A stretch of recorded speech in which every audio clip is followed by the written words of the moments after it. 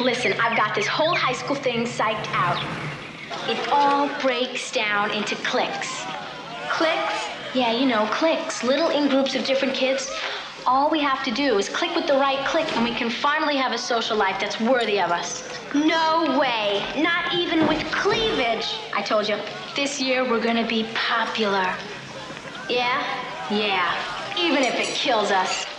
Square peg, square, square, hey! Always never quite right. Square peg, square, hey! I'd like it if they like us, but I don't think they like us. Square peg, square, hey! Don't want to wear my glasses, I have to wear my glasses. Square peg, square, hey! Square peg, square, hey! One size does not fit all.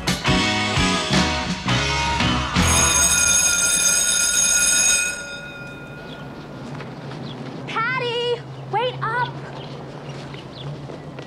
Patricia, where are you going? The auditions are this way. I know. You can't turn your back on your musical talent. Your voice happens to be a real gift. A gift? Some gift. I'd rather have my own phone. So don't audition, it's okay with me. Maybe you want to spend the rest of your life singing Be a Pepper into the bathroom mirror. Hey, come on, I'm a great pepper. That doesn't make you popular. Nothing assures popularity like stardom. Look at Ronald Reagan. Wait a minute. Do you mean that if I star in the Weemawee Autumn musical, in 75 years, I could be president?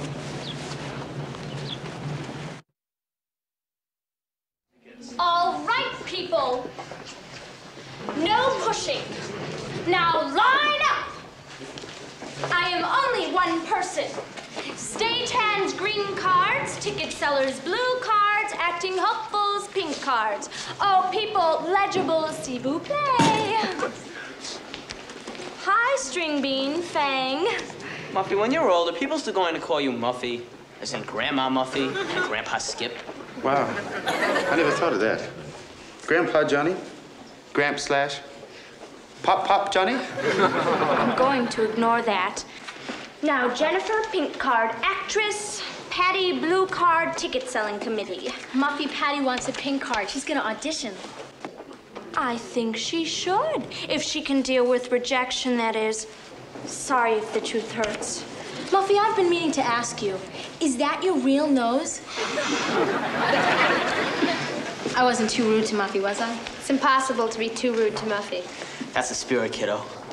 On your way to stardom, you have to be rude, selfish, inconsiderate. No, there's no excuse for bad manners. All right, people. Now I am in charge. Now, I know this is very exciting, and we're all at Twitter, but let us contain ourselves. Good news. Mr. Spacek, our fantastically talented director, has generously promised to donate half the ticket money to our adopted Guatemalan child. After all, our child has taken Weemawee as her communion name, and sending her that other shoe is the least we can do in return. And now, people, I would like to introduce to you our director, Mr. John Michael Spacek.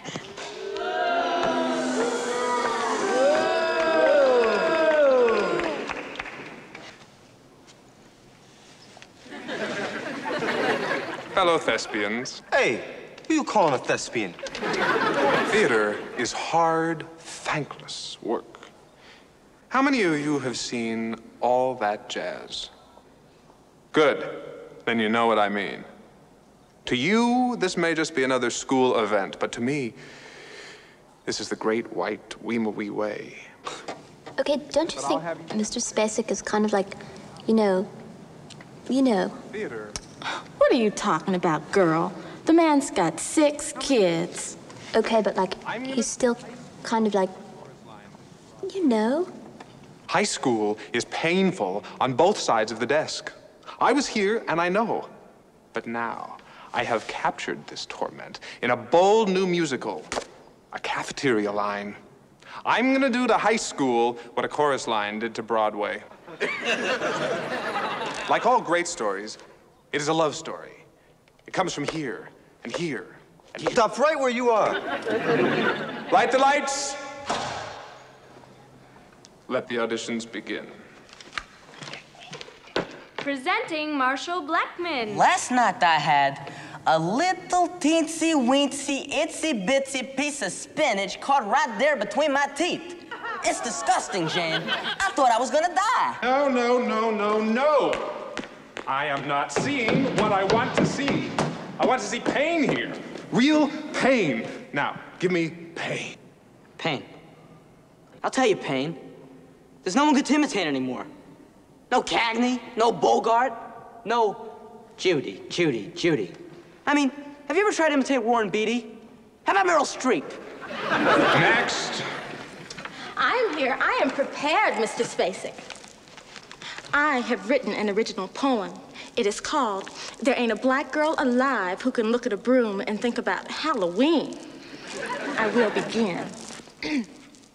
My mama rode the bus. Ooh, talk to me, sister. Get down with your bad self. Next. Like, all I want to say is that if I'm not like, you know, the star, I'd rather just go to the mall, okay? I want you to share a trauma with me. Trauma? You know, bad thing. Well, like, when I was in 7th grade, like, I was the only girl who had a date for the sock hop. That was traumatic?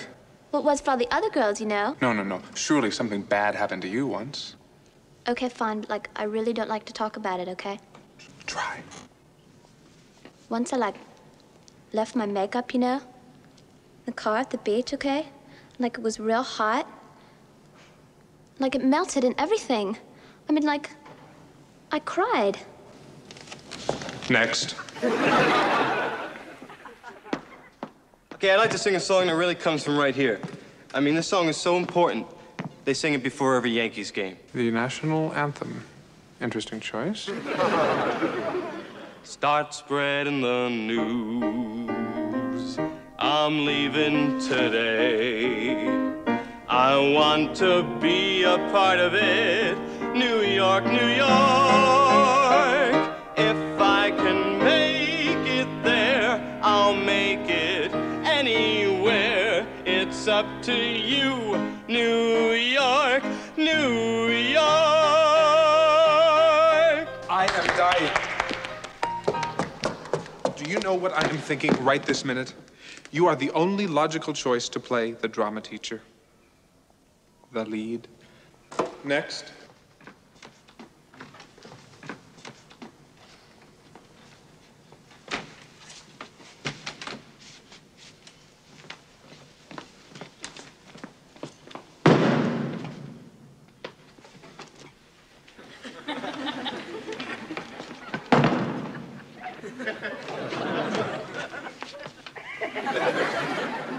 Well, this is me dying again.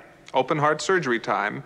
Chekhov in chinos. You have captured all the alienation and angst of high school. Is that good? It's beyond good. Name the role and it's yours. I don't want to be in it. No way. I want to work backstage. It's darker. It's a totally different head. Totally. All right, rain on my parade. Next. Now, P-A-I-N. Let me see you wring it out of your little body.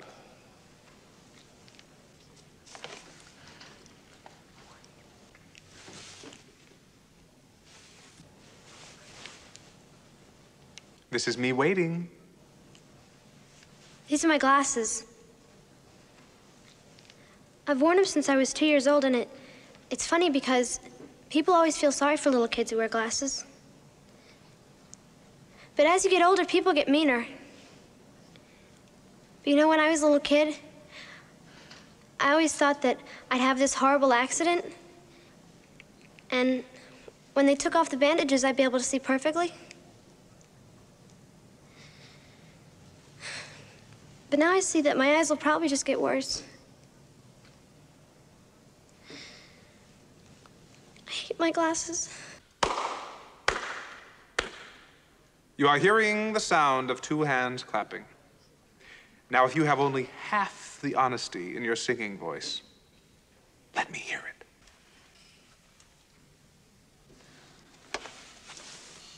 There's Muffy. She's got the castless. Yeah,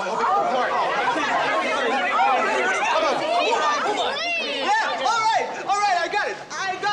Like, I thought this was supposed to be a musical, like not a monster movie. Be serious. Patty Green is like the star, and I'm like head of the makeup committee. I mean, isn't it like time for a reality check? Don't fight it, babe. You're a born beautician, and I'm a born leading man.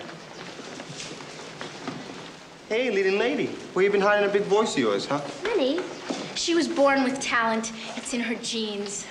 Like, no, it's not there either. Don't worry about it. You just won't thank Jennifer in your Oscar acceptance speech. Oh, no, look at it. It says here that the drama teacher is smitten by a gawky teenager with Coke bottle lenses. I have to wear my glasses on stage. Relax, it's your first part. There'll be others. Yeah, well, tell that to Yul Brynner. Patty, think about it this way. You'll be rehearsing with Vinnie every night. It'll be almost like having a social life. Great. Some people have stage mothers. I've got a stage best friend. What is he doing? Shh, he's rehearsing to be a stagehand. No, you made me lose my concentration. I'll have to start from the beginning. Okay, everybody, in this scene, our hero, the drama teacher, dances around the cafeteria. It's a metaphor. Wild, isn't it? Okay, places, everybody. 5, 6, 7, 8. How do you make chicken fried steak? How do you eat mystery meat? Cream corn, ketchup as a vegetable. Cream corn, ketchup as a vegetable. You don't know how I felt when I shared your tuna melt. I'd love to sit and watch while you are stuffing your pretty little face with a pizza muffin. Jello squares and lumpy tapioca pudding. Jello squares and lumpy tapioca talking cream corn. Ketchup as a vegetable. Ketchup as a vegetable. Okay, enough of this madness. Vincente, go get Patricia. It's kissy time. Okay, now bring down these lights and let's lose the vegetables. You know, if you're gonna play my student, maybe I should give you some private lessons. Like, hi. Later, babe. We gotta rehearse. Like, excuse like me, okay? Hurry. Here we go. Now, this is the golden moment. The awkward student confesses her love. The love that dare not speak its name. Teacher and student, the ultimate taboo. The same thing happened to me once, only slightly different. Well, can't we ask the scenery painters and everyone to leave while we do this? This may come as a hideous shock to your little system, but we are going through this experiment in terror in anticipation of an audience. You know, people in chairs. Now, Vinnie, this has to be a really big kiss. This is the kiss that says hello and goodbye. No problem. Bless you for understanding. Patty, darling, this is the kiss against which you will measure every other kiss in your life. Okay, have fun.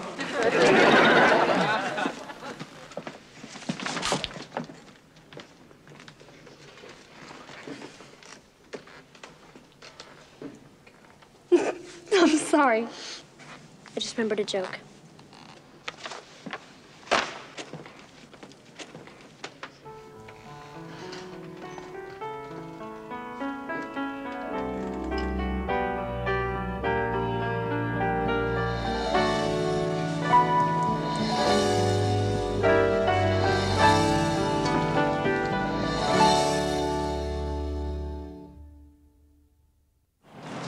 Vinnie actually drove by your house last night?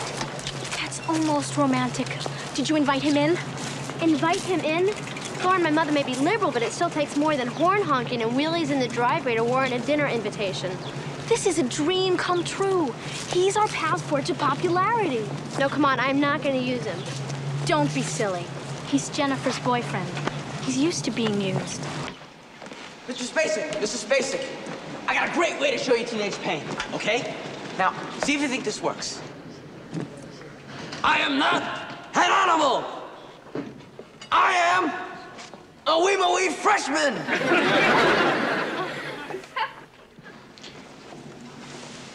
I'm going to pretend I didn't see that. What aren't you doing after school? We're gonna check out the sports arena. You know, the one with the dome that collapsed? You wanna come? No, we're gonna go get a makeover for Patty. Don't do it. I mean, you're a little skinny and your hair's kind of weird, but it looks good on you. Thanks. I'm just gonna learn how to wear makeup, that's all. To bring out the woman in me. When you bring her out, can she stay at my house? Patty, Vinnie wants you. He doesn't want me, he's just having a muscle spasm. Yo, Patty. He wants me. Patty, after rehearsal, how'd you like to do something real special and real meaningful? Not before marriage. No, I just thought it'd be romantic if I was to show you my old paper route. Oh. Well, it's a tempting offer, but I'm supposed to go downtown with Lauren after school. This is me talking. Vinnie. Vinnie. Oh. Well, I see your point. I don't know what came over me. 410, the parking lot, my van. Be there.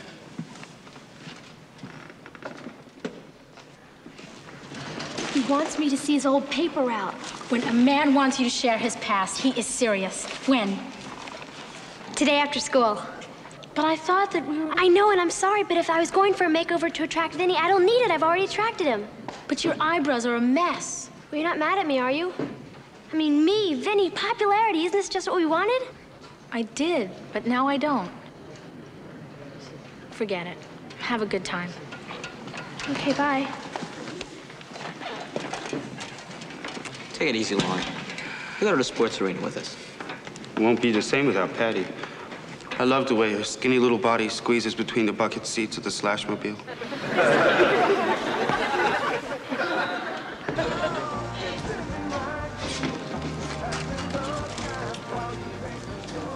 This would have been Patty's burger. But then I wouldn't have had a burger. So your burger would have been my burger, and my burger would have been Patty's burger. Yeah. Patty's easy boy, easy boy. I swear, when I'm 30, this'll be a martini. Don't look at me that way. I once had a doctor who warned me about dieting under stress. I feel like the Three Stooges after Curly died. I killed it. Oh, give me, I'll rewind it for you. No. Airs touch the music. First the dome, then Patty, now this. It's brutal. Totally. Like, hi. Like, don't think that us talking like this is going to be a regular thing or anything, okay? Oh, don't worry, Jennifer. If anyone sees you, we'll just say we kidnapped you and make you sit with us. Yeah, okay.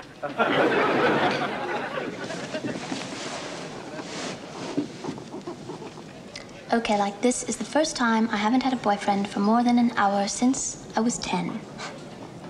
I can't handle it. You still have a boyfriend. Vinnie just wanted to show Patty his old paper route. Yeah, I think, like, I read a newspaper once, you know? So how come he never asked me? He was probably afraid you'd say no.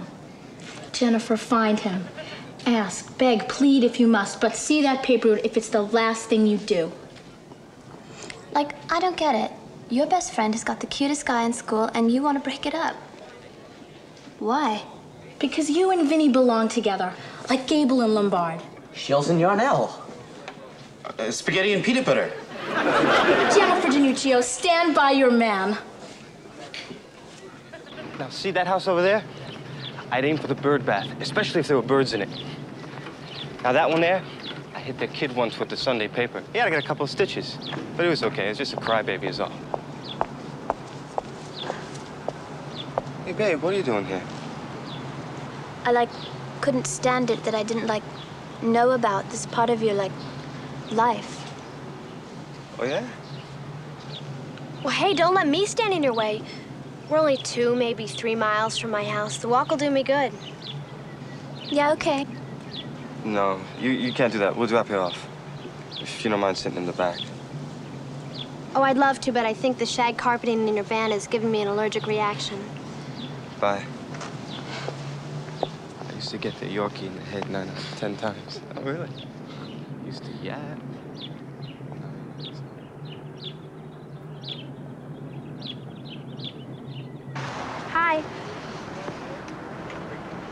You know, Marshall was right. I do have star quality.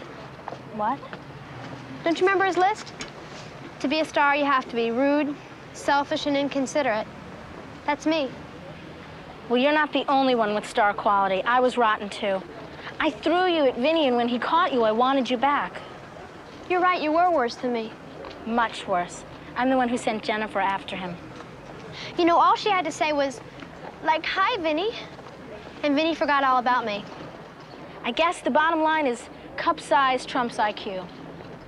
This time, friendship trumps popularity. You've taught me so much about school. Opening night. This is the stuff that dreams are made of. Kid, when the curtain goes up on the second act...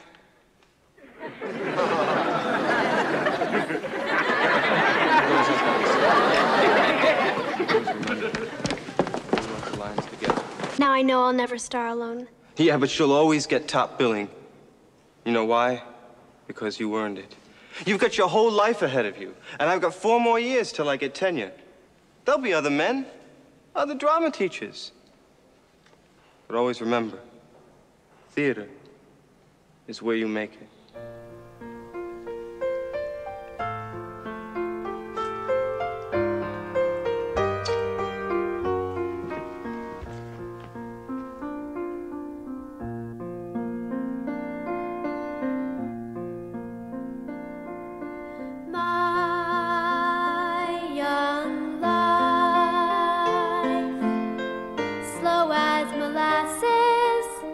No boyish passes, all because I'm trapped neath my glasses. Then came you. Now I love a person I can see. Oh, I feel so free, 'cause the one I'm in love with is me. There goes you. I'm standing alone, but I'm not alone. I'm with me.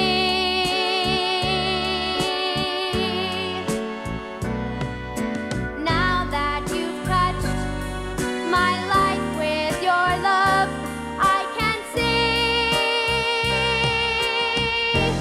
I can really see.